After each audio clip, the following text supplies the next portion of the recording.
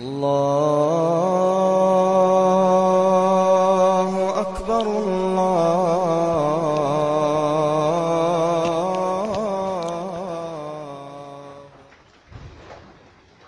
আসসালামু আলাইকুম রহমতুল্লাহি ওয়া বারাকাতুহু। সম্মানিত মুসলিম ভাই বোনেরা, কেমন আছেন? আশা করি ভালো আছেন।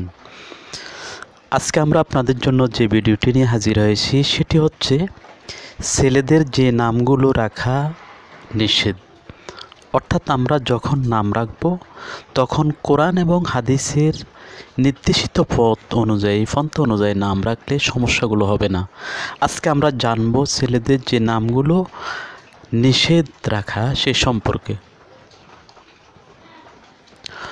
রাসূলুল্লাহ সাল্লাল্লাহু আলাইহি সাল্লাম বলেছেন, তুমি কখনো তোমার পুত্রের নাম ইয়াসার, রাবা, নাজি ও আফলাহ রেখো না। কেননা যখন তুমি জিজ্ঞেস করবে অমুক এখানে আছে কি, অতঃপর সে তখন সেখানে উপস্থিত না থাকে, তখন কেউ বলবে নাই।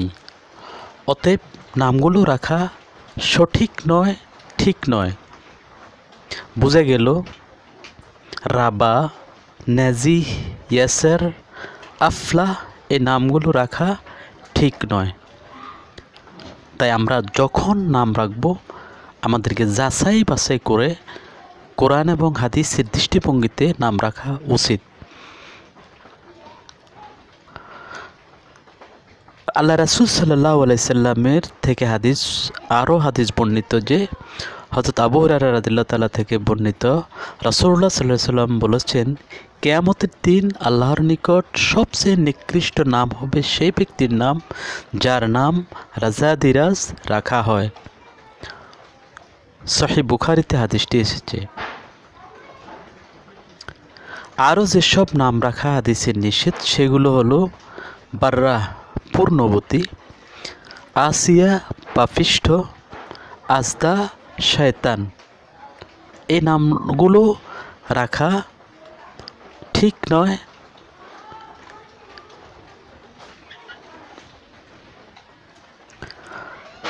এবং আরও বিভিন্ন যে নামগুলো আল্লাহ রাসূল সাল্লাল্লাহু আলাইহি সাল্লাম স্বয়ং নিজে পরিবর্তন করে দিয়েছেন।